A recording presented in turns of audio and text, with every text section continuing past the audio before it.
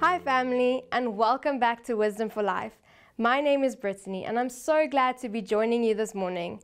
We're taking a look at the study, What is the New Normal?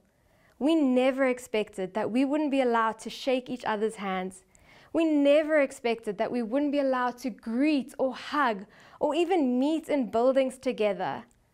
But is that the new normal? No. God's word is our normal. We need to stir up our faith in His word so that we can overcome the fear that the world is trying to throw in our faces. His word is our final authority. So let's continue the study and stir up our faith together.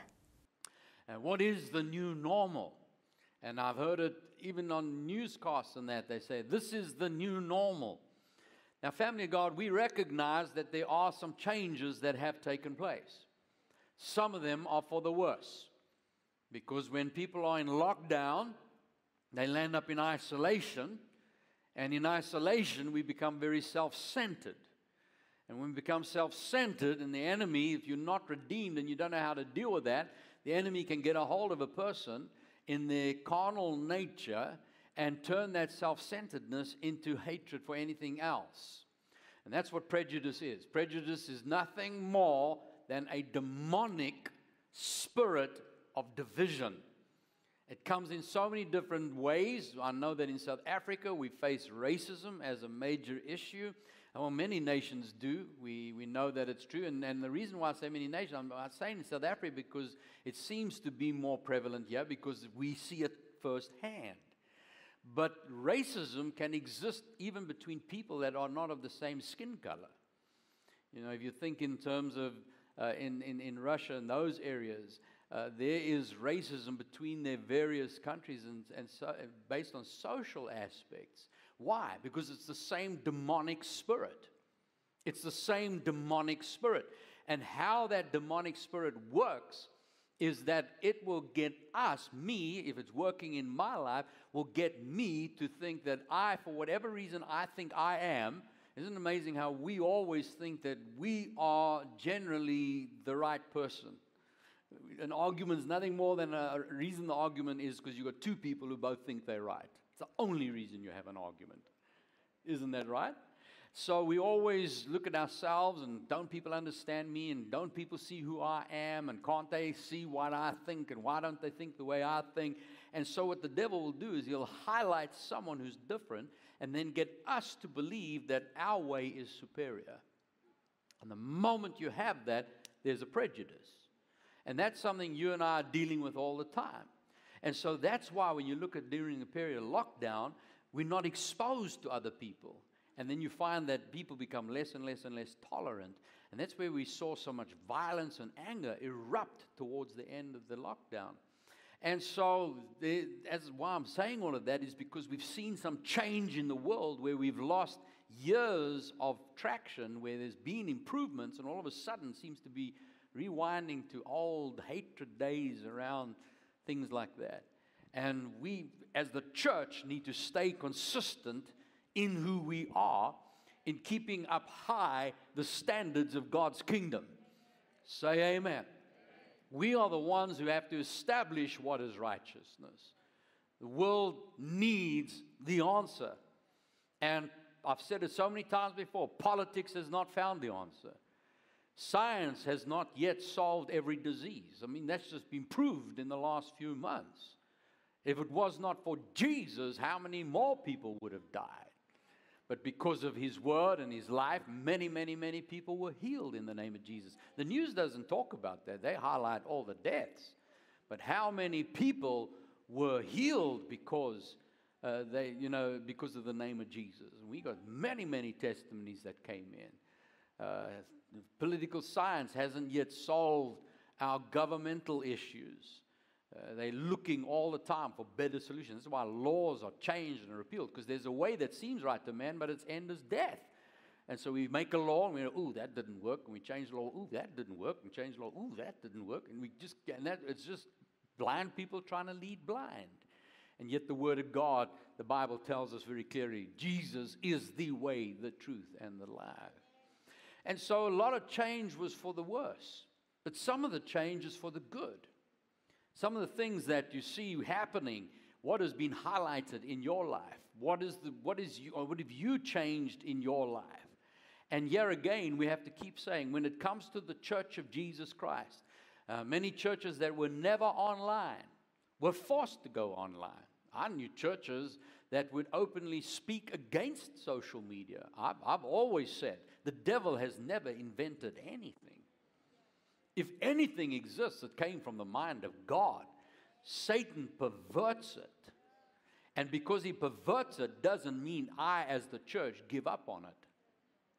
Church says, "Oh, that's evil, we're not going to use it." No, I'll take it back, baptize it, clean it up, and use it. Are you getting what I'm saying? And so when the television, I mean, they were back in the 50s, the 60s, the 70s, they spoke about it being the eye of the devil because evil was coming through the television. But we got a hold of it, we redeemed it, cleaned it up, put the gospel on it, and now people are getting the word that they never got before. So the same with online is that now we're able to reach more people than we've never been able to reach before. But online doesn't replace the church. Come on, say amen. I know it's comfortable when you're sitting at home and you just slip out of bed, grab a cup of coffee, snuggle up and just watch some TV. We're not watching TV. We are the church that engages. And we're not going to neglect the gathering of the saints. Can I get a bigger amen? And so we're going to keep pursuing what God wants. So what the time away has done is highlighted a lot of things in our lives. Things we took for granted, things that we didn't realize we actually needed. Even in the other aspects, things that we never even realized were idols. If I asked you 8 months ago, do you have any idols in your life? You would have said no. Come on. You can say amen. I can't see you through your mask. So you can say amen. And how many of you can admit there were things that you thought, without realizing it, you put trust in and faith in, you leaned on, and suddenly it wasn't there, and you realized, ooh, I actually can't put trust in that anymore because it's not there right now. My source has to still be God. Because we say, yes, we trust God, but as long as that's there. And then all of a sudden, that's not there anymore. Or do we still trust God? Is my amen still as loud as it was before? That there wasn't there anymore. Come on, how many you can admit to that? Just wave your hand if you can say you agree with that. And so if we're going to say the new normal, what are we talking about? And so we said, well, if we're going to look at the new normal, what is normal for God? In Genesis chapter 1, once again, God had created man, and he said in verse 28, God blessed man, and he said to them, be fruitful, multiply, fill the earth and subdue it and have dominion over the fish of the sea, over the birds of the air, and over every living thing that moves on the earth. And God said, see, I've given you every herb that yields seed, which is on the face of all the earth, and every tree whose fruit yields seed. To you it shall be for food. Say this, God gave me seed for all my provision. Now I want you to notice something here. This is the very first words that creation hears from God. God is the Word. His whole kingdom is word-based. Everything He does is through words. He upholds all things by the word of His power. So creation has been all of God's existence, eternity, angels, everything that's been existing in all eternity have operated under God's spoken word. Now it's the first time that God has released that into a natural creation where you see what we call a natural manifestation. And then He creates man and puts him into that and then invokes this blessing, and He releases His eternal plan is for mankind to be fruitful, to multiply, to fill the earth, and to subdue it and take dominion. In other words, when God said, let us create man in our image, we are to live just as God lives. When God created man, it was for man to live as His children, as sons and daughters of the Most High God. Even Adam was called the Son of God. He was the first Adam. Jesus came as the last Adam, as the Son of God, to demonstrate how a son of God should live, and then died and rose from the dead so that each and every one of us could become sons of God. Come on, say hallelujah. And so that was God's original plan. Has it changed? Well, Hebrews chapter 13, verse 8 tells us Jesus Christ is the same yesterday, today, and forever. Now, how many of you were with us last week? Can I just see your hand? Do you remember I gave you an assignment? I said, do yourselves a favor. Go to bed last week, Sunday night. Wake up in the morning and go read that verse again. Do you remember me giving that? I won't ask you to put your hand up because I don't want to. I wonder how many people did go read it. But did you notice? Now a week later, today is still today. I said today is still today. Jesus is the same yesterday, last Sunday when it was today, but then when you woke up this morning, you renamed today, today. Tomorrow's tomorrow. When it arrives, you will rename it today. This verse will update itself every single day. Why? Because Jesus is eternal. He is the same yesterday, today, and forever. Now, family of God, understand this. You know I don't say anything superfluously. Sometimes people look at me and say, yes, I know that. I've read that verse. I can quote that verse. I understand what you're saying.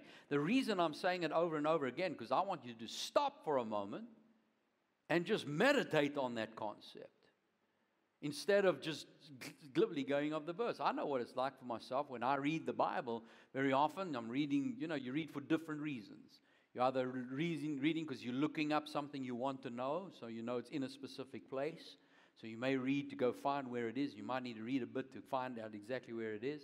Secondly, you may read just out of devotion. You want to read God's word and let it feed your spirit. Third, you may be reading it to prepare for a message, to teach or help somebody. Another reason you may want to read it is because it's good to fill the heart with faith. Faith comes by hearing, hearing by the word of God. Other times you just want to know about the story. Go and read the historical aspect. So you read with different purposes. And depending what those are, you may be reading and scanning and whatever. I found myself sometimes as you read, you get to familiar portions of Scripture because you want to save time. You know what that says, so you skip. Oh, come on. Am I the only one? Has anyone ever experienced that? There's nothing wrong with that. If I want to find out, something about David and I know the particular event was then I'll scan. Fine, I'm looking. But if you're reading and all I'm saying, oh, no, that, and boom, be cautious with that.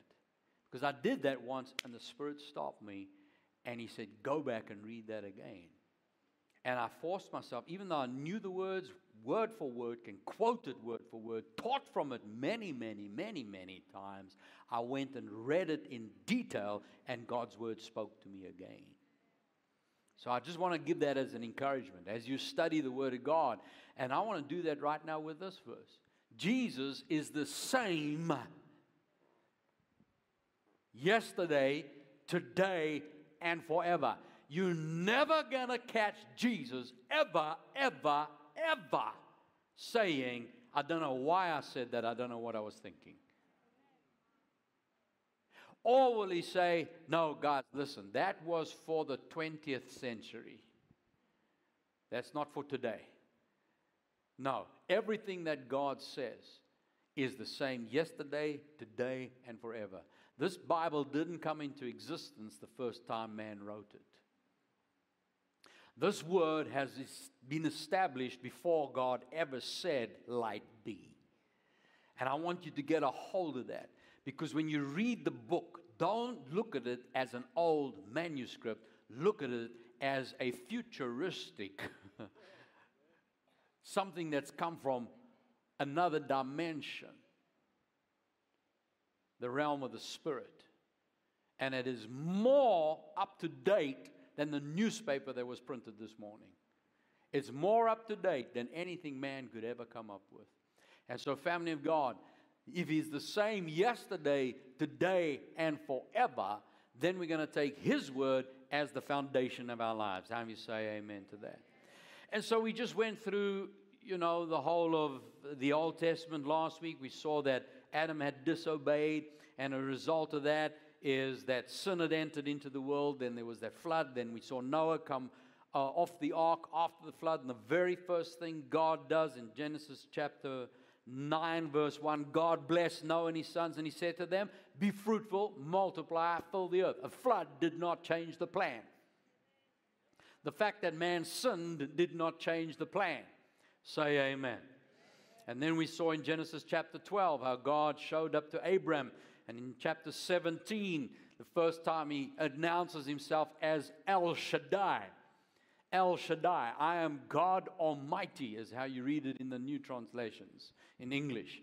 The Hebrew is El Shaddai. The word El Shaddai, it means in its loose translation, the self-sufficient one. Again, meditate on that.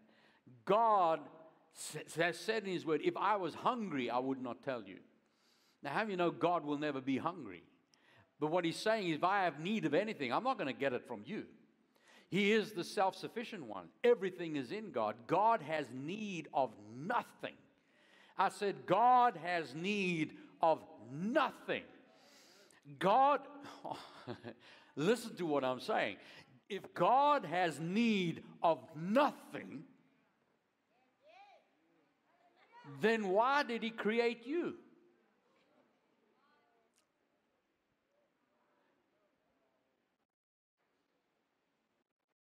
God loves so much that the God that has need of nothing, He has no need of food, He has no need of accommodation, He has no need of finances. Whatever He wants, He speaks and He has it. Whatever He imagines needs to exist, He just says it, and there it is. He needs no one for anything. He needs nothing. And yet He creates you. Why? Because out of His love, He wants someone else to experience what He experiences. He wants somebody else to know what it's like to not need anything but Him. He is your source. He is your life. He is your provider. He is the one that looks after, protects, and makes sure you have everything you need. Shout hallelujah. And so God's desire is to see that continue. And so He comes and He speaks to Abraham and says, I am that all-sufficient one. I have absolutely need of nothing. And then He says to him, and I will make my covenant between me and you and multiply you exceedingly. And then verse 6, I'll make you exceedingly fruitful and make nations of you, and kings shall come from you. And I'll establish my covenant between me and you and your descendants after you, their generations, for an everlasting covenant to be God to you and your descendants after you. Family of God, the plan has not changed. And then we saw in Malachi chapter 3, verse 18, he talks about all the people that are moaning about why God hasn't blessed them. And he said, hang on now, I've chosen you. He says in verse 18, you will again discern between the righteous and the wicked, between one who serves God and one who does not serve Him. Family of God, we are the church, and we are to demonstrate to this world what it means to be a believer. And if we want to know what that means, we better find out what the Word of God says about it. Not old, dead, traditional religious practices. You know, if we think what it means to be the church is just simply meet in a building, we've missed it. Because a lot of people try that and then they don't want to come back. Why? For whatever reason. But we as the church need to demonstrate what is God's original plan. To be fruitful, to multiply, fill the earth, subdue it, and take dominion. We want to manifest what God thinks that looks like, so that it can be a testimony to the world of who God really is. not your and my makeup of what He is. And that's all that really religion is, dead religion, is man's opinion of what they think God should be, and then trying to force other people by rules and rituals to maintain that thought. No, we want to go back to what God said. Mark chapter 1, verse 1. The beginning of the gospel of Jesus Christ, the Son of God, as it is written in the prophets, behold, I send my messenger before your face. That was the last word that they had heard 400 years ago, and they've been waiting, and now John arrives, and the first thing you hear, after 400 years of silence from heaven, the plan didn't change.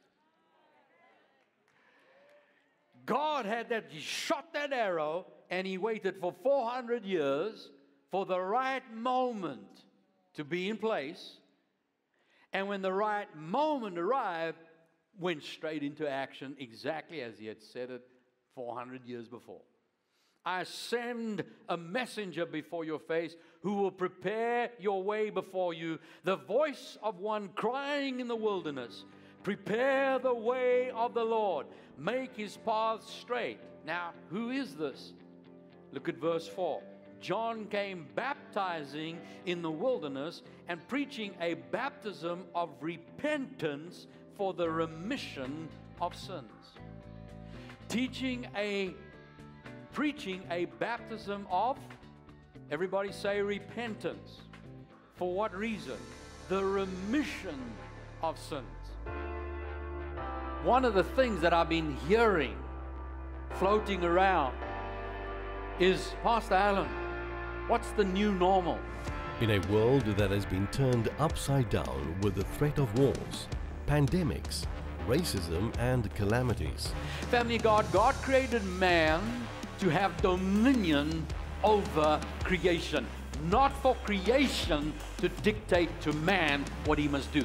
In this series, Allan Bagg delves into the promises in God's Word, reminding us of the unchanging, all-powerful, ever-present God we serve. If you want to talk about normal, this book is the normal. He helps build our faith to stay focused on God in these unsure times. The very first words creation hears is be fruitful, multiply, fill the earth, subdue it, and take dominion. Visit us online or make use of any of these details, but get hold of your series and strengthen your faith to see God's power working in and through your life. This series truly is one of my favorites that Dad has taught recently. With the way things have been in the world, it's so easy to believe that that is the new normal. But I've noticed that leaning on the Word of God is our normal. It's how we've experienced these victories and promises coming to pass in our lives. I want to encourage you to get your hands on a copy for yourself so that you can continue the study in your own time. You can contact us at the details below. It truly is a powerful tool. Now, my friend, the first step to this normal that my dad's been talking about is accepting Jesus as your Lord and Savior. And if you haven't yet accepted Him, I want to pray this prayer with you. So let's close our eyes. Dear Heavenly Father, thank you for sending your Son Jesus. I believe He died and rose again. Jesus, I ask you to come into my heart. You are now my Lord and Savior. Thank you, Jesus. Amen. Amen. And congratulations, my friend. I'm so excited that you've prayed this prayer. If this was your first time praying this prayer, won't you let us know? You can contact us at the details below. My dad has a free gift he'd like to get into your hand. It's just some tools to walk you through this new journey. We are so excited for you. Congratulations. Well, family, that's all we have time for today. Join us again tomorrow as we continue the powerful study on what is the new normal. My name is Brittany, reminding you that Jesus is Lord. Life is a choice. Choose life. With a call to equip believers to flourish in their ministries, Allan and Allan Bagg are the senior pastors of the Bay Christian Family Church, one church in many locations. Many locations, one church, one vision. It is one church, multiple locations. Allan and Allan Bagg invite you to join us this weekend at the Bay Christian Family Church for some great times of worship in God's amazing presence, for faith-building messages from God's uncompromised Word, and for some great times of fellowship with the family of God. People connecting with people. Wherever you're able to, join the family at the Bay Christian Family Church this weekend for amazing times in God's presence and faith-building times in God's life-changing Word. If you're not close to any of our locations, feel free to participate in our online services over the weekend at allanbagministries.org. For any information relating to the Bay Christian Family Church, our contact details or our locations, please visit us online at allanbagministries.org. Allan Bagg Ministries is making the series that featured as this week's Wisdom for Life programs available to you for purchase. If you missed any of this week's programs, or if this week's Wisdom for Life programs have helped you, we encourage you to purchase the series featured on this week's Wisdom for Life programs and have them available to strengthen your faith when needed. The series featured as this week's Wisdom for Life programs is available in digital format, so purchase yours online at allanbagministries.org or contact us to order your series at any of these details.